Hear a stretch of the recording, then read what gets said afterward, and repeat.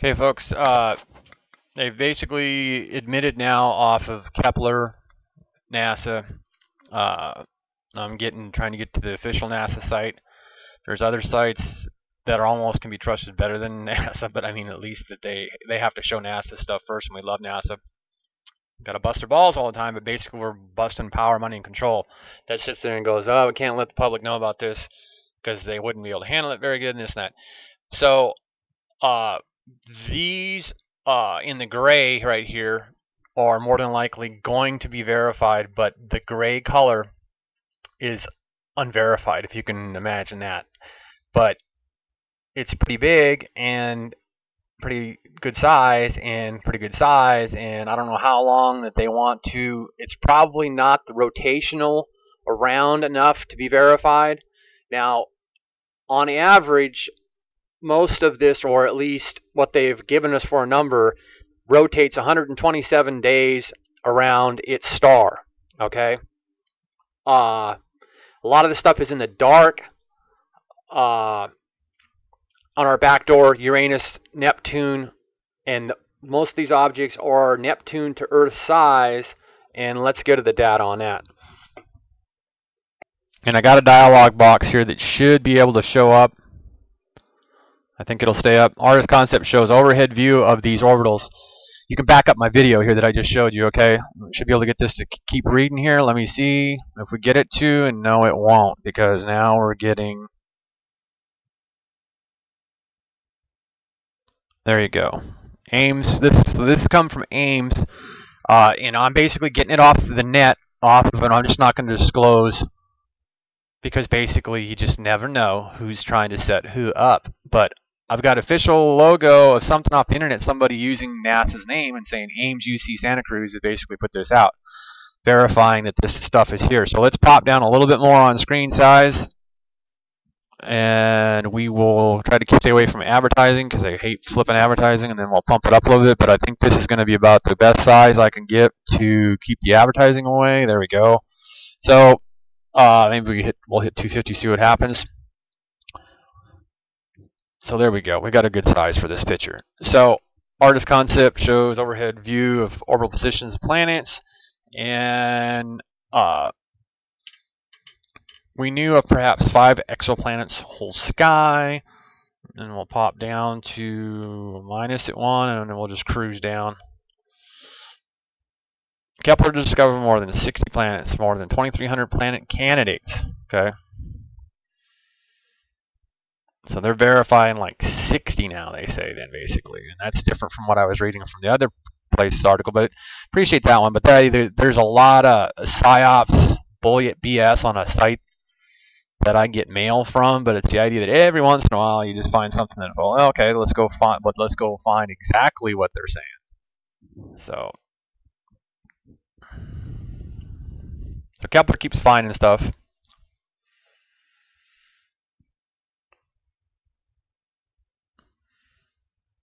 It's just basically Kepler's up there and has nothing in its way. No telescope cloud over our American, world atmosphere, ladies and gentlemen. Yes, I am such an asshole American. But our Earth's atmosphere, and I guess we think the Royal Astronomical Society, so they're all working together trying to figure out, because the richest people in the world are scared that we're going to get our little shorts flamed off because we're going to follow the sun, ladies and gentlemen. The sun is in the supergiants. Okay, so cargo craft. So Russia got another rocket up, must have, and then we got a rocket we're working on. Okay, so all this stuff is out there in real, and I had that other blow up that was way bigger, and I think it's when I just click on it, I get that, and then yep, we get to the big superimpose, and then I can just, I think, go to 100%. So all of these planets are out there now, folks. So now that they're going to start teaching the kids in the classrooms somewhere. So be careful of what they're teaching your kid in school and match it up to see if it's something that you can actually get on the internet and see. Because there's a shitload more than Jupiter and so forth and so on. And because they've admitted here that they have found as big as Jupiter, and we already know from me showing you that there is something out there that's 747 times the size of the flipping sun, and it takes almost 11 Jupiters to make the sun. Okay, so there's some big ass stuff out in space, ladies and gentlemen. Now, like I say, an explanation for the gray ones, which would be like this one. This one's basically getting confirmed because they say it's just the gray that's unconfirmed. The one that's very much on the inside, it's just viewing is what they're the deal. They're probably catching it on radar and getting it back on, just like when they get the SOHO. It's basically a photocopier, ladies and gentlemen. You get a photocopier, layered images of photos from outer space. That's how they get it, because it's electronic data. Okay?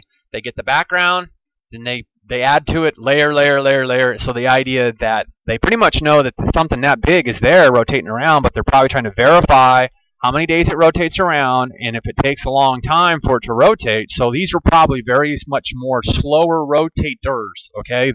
This one here, this large object there, that there object there, which is probably hella large. When you look at these, even though it's a smaller dot, like I've showed you in the past, when we have showed you diagrams with the idea that comparing the Earth to just the sun, we are just like a pebble like this compared to something like that, but actually even smaller than that, like the little black spot that's in the middle of that little gray compared to the sun. Okay, and that's not the sun.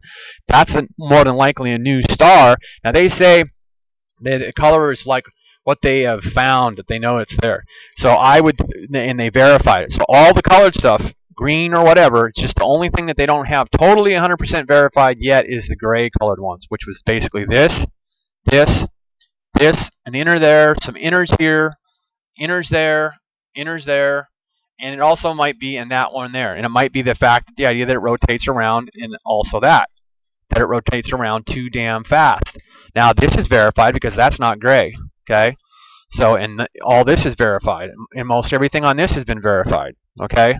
So there's stuff that's basically rotating around too fast or too slow that they're not got 100% verification yet on, okay? But they seem to be pretty distinct enough, and yeah, it does, because if it's giving back an image of something that big and something in there, then there's something rotating out there in space. And a lot of also is also they won't just admit to you it's a lot more than what they're saying. It's the Kepler, because Hubble can turn around and take shots of certain stuff, okay? Then they blow it up like old school. That's what they know a bunch of stuff about the moon that they ain't telling you, because they've blown up pictures before of the moon and they haven't told you what's there, because I have and a lot of other people have. So each one of these new objects has 2 to 5 closely spaced transient planets. And like I say, folks, they're not really telling you that it's in the dark, but basically this stuff is in the dark, okay? It's away from the sun, or backdoor towards Neptune, Pluto, Uranus, and stuff like that. And there's stars out there, and they have to wait for them to get just in the right position to be able to get them. The first of it is when you go to Worldwide Telescope, you will, and I think that even gives explanations on Worldwide Telescope, that the idea that they caught glimpses of stars a long time ago back behind there, and I think it was Kepler, the earlier one. Okay.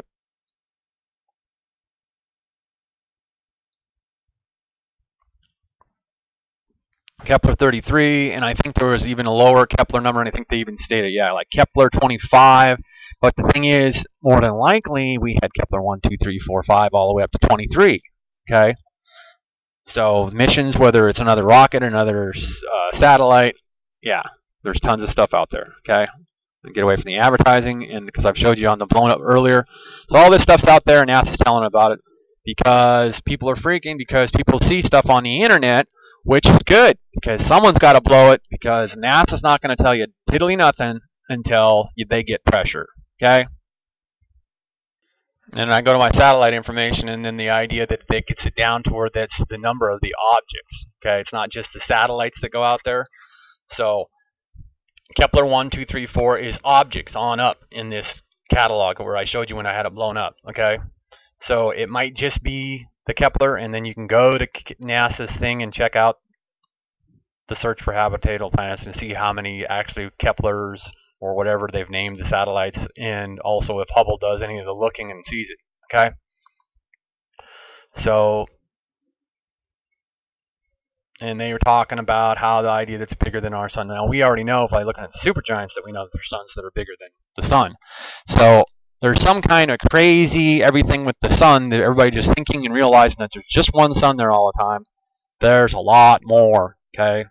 There is 4 to 78 times the size of the sun in the supergiants, and there's 100 stars there, okay? There's tons of stars. There's tons of stars. You go out at night every night and you can see stars, okay? There's tons of suns out there. A sun is a star. A star is a sun. It's like there's devil worshippers of sun worshippers, okay? I mean, everybody likes the sun. Everybody likes to get a tan and everything like that.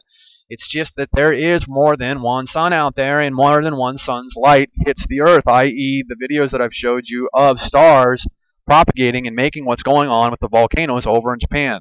So with that being said, let's go over and see if I can see some action over now. What everybody needs to remember that everybody doesn't talk about Saturn too much, which is why, because if you look at the pictures that we've gotten back from the moon, one of the moons of Saturn is Titan. And when you see the rocks, and if you're anything into a geologist or anything like that, we need to get trees on Titan or anything that's got anything features like Titan, basically, which is somewhat considered a moon of Saturn because of the distance.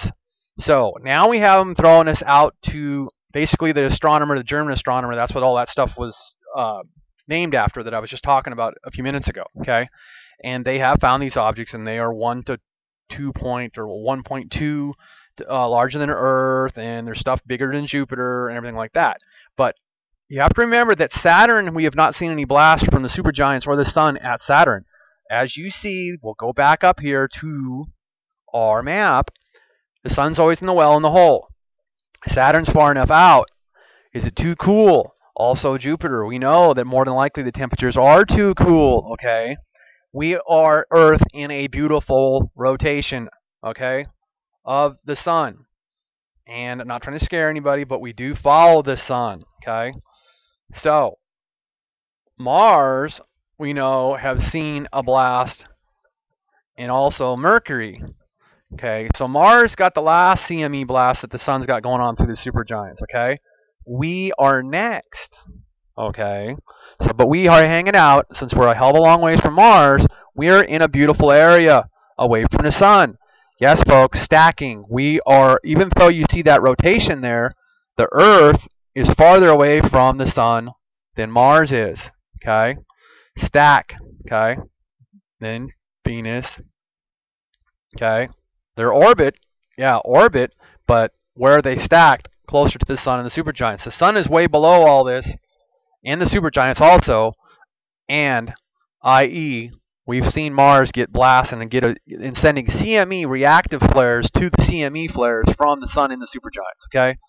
So the moons of Saturn, and also anything possibly but we've seen Jupiter in the past in footage also from SOHO send off a CME reactive flare, okay? You need to find out if you've seen anything from Saturn ever, and I really kind of doubt it, and I think that's the secret. Saturn and its moons are where anything could survive, or we could go. And also, we know that Uranus and all that stuff's way deep out back, and then we know that worldwide telescopes that they've showed, and also with all this Kepler information, that there are suns out there besides the supergiants and the sun, which the sun is in the supergiants' main sequence, and getting CMEs and crazy like crap. Now, layers, folks, and we know that normally they don't show us the big CMEs on the layer shots, okay? So things are starting to squirt out because we know that all the photos are layers, okay? So now they're starting to show layers on that. Now, interesting because we know that this is behind, okay? Okay? And somewhat, this is a magnetic shot, okay? So where's it at in this shot here? Because it's there. Yes, folks, that planet there is in this shot here, okay? Behind, and then also over here, and then we'll go to the map of where these were taken and angles at and what they should be looking at. Now, I would believe that this is probably Mars right there, okay? Because that's what we've been seeing, giving a reactive CME flare to an actual CME from the supergiants and the sun, okay? More than likely that is Mars. If not, what the hell is it? And that is also on this because we know that this image is there on the behind shot, okay? Different hours, but it's there. Okay, so what moves that fast and gets in that shot? Okay, so we got Mercury and Venus. Should be in those shots, the A and the B that I just showed you. Okay, the Earth, A shoots that way. It's got Mercury, and the B has got Venus. So Venus, because we know it's behind, And Mercury's over here. There's Mercury. Mercury. More soon.